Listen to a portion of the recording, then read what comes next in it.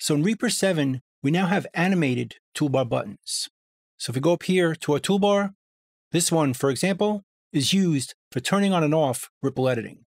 Hit it once, notice the toolbar button is animated. So if I move my item, it moves everything to the right of it as well. Do the same with this one. Notice this moves too. Or if I delete this item, everything over here moves over to fill up that space. That's how ripple editing works. And if we hit the button again, it switches to ripple editing all tracks. So that'll work the same way with all the tracks at the same time. So if we move this one, everything going forward from it moves with it. Or if we delete this item, it deletes that space on all the tracks. And typically, we're going to use ripple editing and then turn it off when we're done. So that's why the toolbar button is animated. So we can see it very clearly when it's on.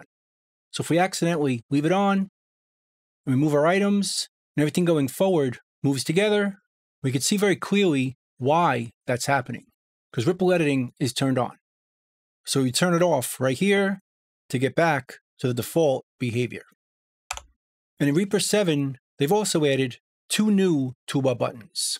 This one to marquee select our items like this by left dragging. It'll select any item within this marquee or within this square. And then usually you'd turn this off and then move those items. So the marquee select is usually used and then turned off when you're done. So again, Reaper animated the button so we can clearly see if we accidentally left this on.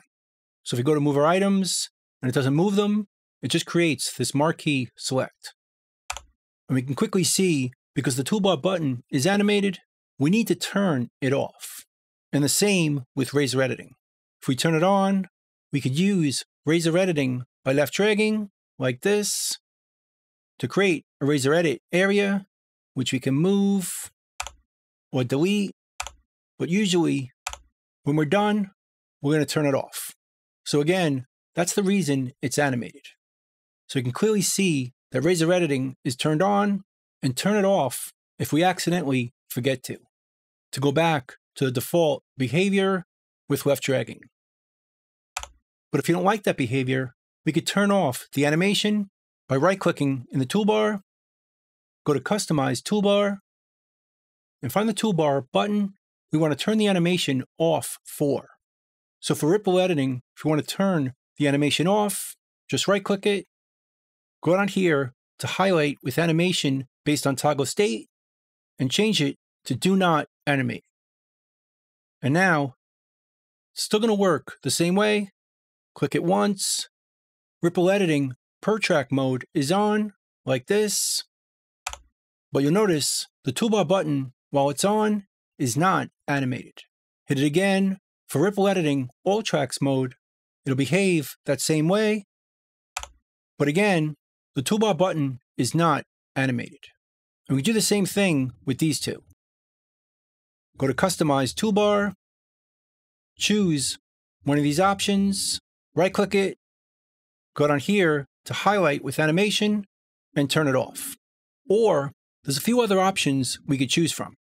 Instead of animating it when the toggle state is enabled, we could choose to do it when it's disabled. The opposite behavior. Choose this, hit OK.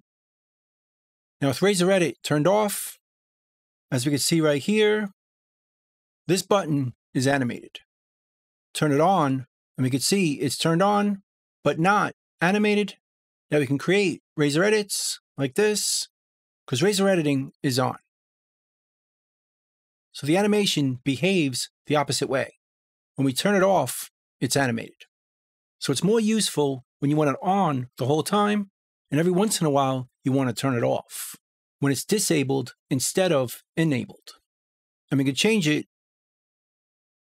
by going back here and right-clicking, go to Highlight with Animation, and change it back to animate when it's enabled. But we could also choose, in the same section, different types of animation. It defaults to Highlight Animation. We could change it to Armed Animation. And now, we turn razor editing on, it behaves like this, with a different type of animation called armed. So we could choose this type of animation for any of our toolbars if we want. Or we could also choose slow blink, which looks like this, where the toolbar button blinks slowly from red to green. Turn it off, it looks like this. Turn it on, it looks like this. Getting our attention when we accidentally leave this on. Or we could also choose fast blink, which behaves the same way, but blinks a lot faster. Again, choose the animation you prefer, or turn it off if you don't like it. And we could also animate any of the toolbar buttons that already exist, that are not animated by default, like this one right here, which locks our items. I have it set up to prevent left-right movement. So with locking turned on, I can't move the items left or right because they're locked. But if you want to see that this toolbar button was chosen, as it's not as obvious this way, just animate it the same way.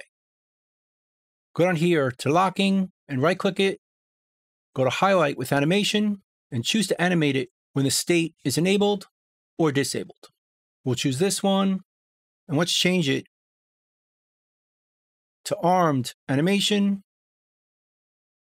And now, when it's not locked, I can move my item, but when it is locked, we can't. But if we notice, we can't move our items left or right, it becomes more obvious when we see this animated icon, letting us know we locked our items.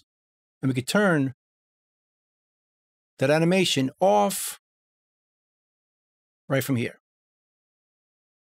And it no longer animates. We can still turn it on and off.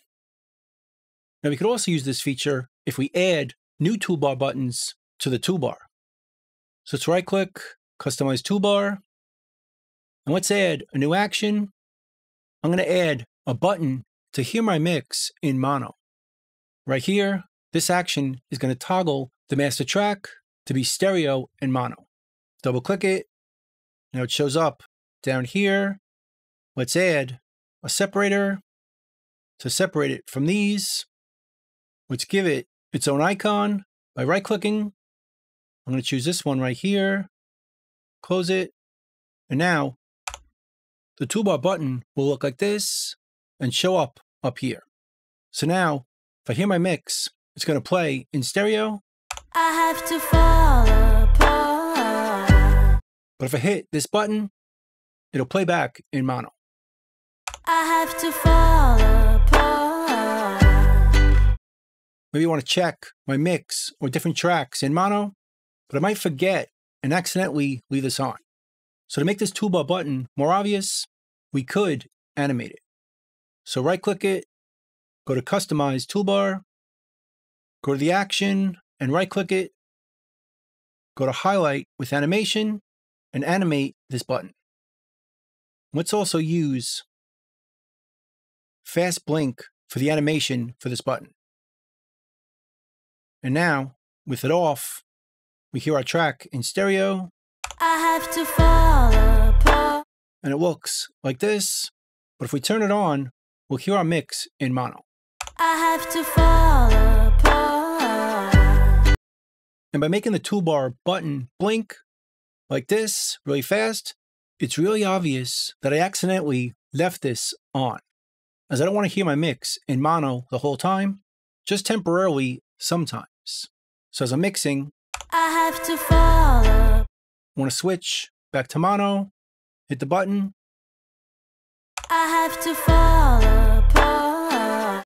And we hear the mix or any tracks we solo in mono. But we'll always see or know that the project is playing back in mono as this button is blinking in a very obvious way. So it becomes more useful to let us know if we accidentally left that mode on. So that's pretty much it. That's the animated toolbar buttons in Reaper 7. I hope you learned something, hope you could use it, and I'll see you next time. Thanks.